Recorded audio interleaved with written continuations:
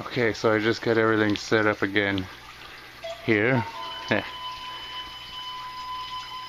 cats, okay, so I just moved into this new place.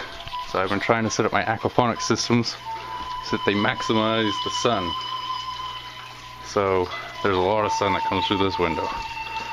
So I took my two systems that I already have. I set one up here, the snail one. I don't know how well that's coming out in the light right now.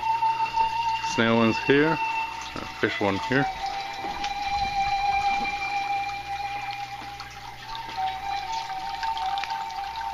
I'm trying an experiment over here with a stainless steel bowl as a grow bed.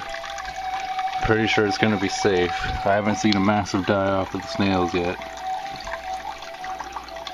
Although I did just move, so I don't know if those bodies are crushed.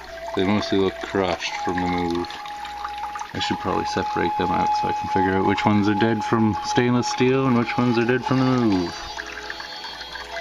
Oh, it's not the stainless steel. But anyways, there's no rust in there, so I'm pretty sure it's not the stainless steel. I'll explain this grow bed a little more. Got eggshells holding little bits of soil, which pull water up. Right now they're dry because I had everything shut off for the day. The cats wiped out the shelf I had rigged up, so I had to go get another shelf that actually put the aquaponics system at the right height and held it there. I had two tables stacked on top of each other. Don't do that when you got cats.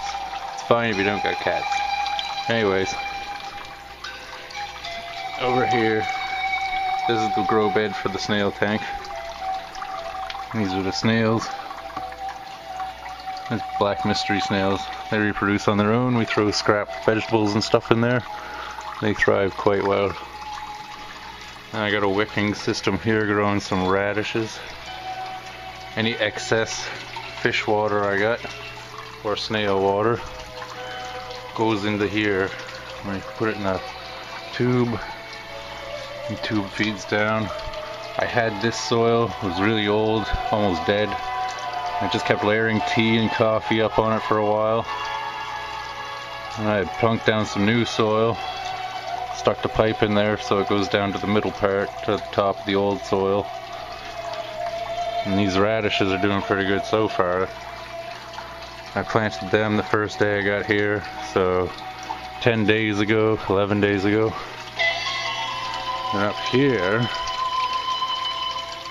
we got the bamboo going. That's what I've been using to filter the fish tank for the last year or so. It's in rough shape because the darkest days of the winter, it didn't get enough sun, even by bamboo standards.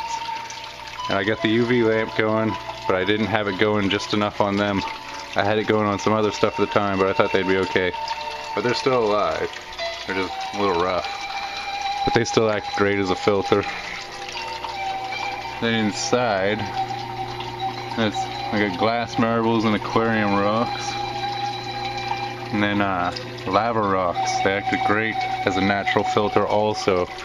On top of what the plants do, the lava rocks are a great filter. It's a little murky right now because I was just fixing and playing with the water. As I said, the cats knocked over this whole grow bed this morning. It was crazy. So there it is. The Neo-Zen Garden 5.0, or I guess 5.1, because the first one was destroyed by the wrath of cats. If we can get another shot with the light.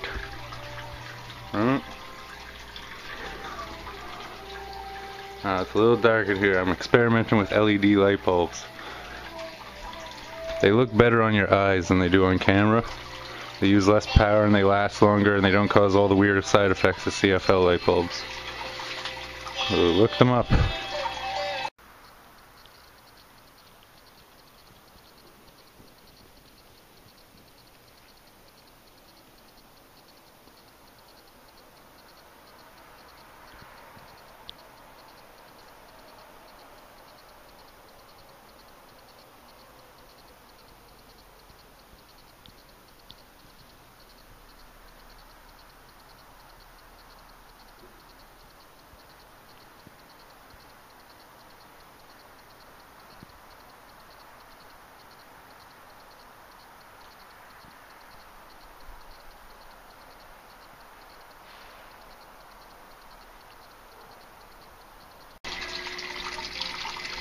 PS. Just to explain some of the bits and pieces here. This usually is glass, but with this shelf I wasn't able to get the bucket up as high as it normally goes, so I replaced it with the plastic one at the time being, just so it doesn't stab the fishes in the eyes. But this is a splash guard. Keeps all the splashing in there. Without this, splash goes everywhere, like as in outside the tank. So all you gotta do is put a cup with some holes in it, you got a splash guard. Pipes, the best stuff to use, the more flexible it is, the better, because you're gonna have to do some weird things with your pipes.